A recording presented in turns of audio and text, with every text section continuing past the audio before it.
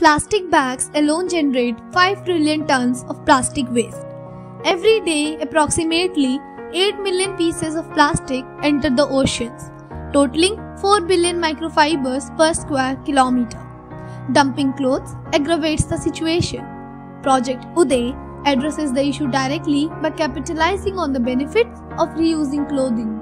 It revolves around the idea of using cloth bags made from discarded cloth instead of plastic bags. The team discovered that it is possible to reduce textile pollution by collecting waste cloth and transforming it into useful cloth-based products. And to promote safe hygiene, reusable cloth-based sanitary napkins in place of plastic-based sanitary pads have been introduced.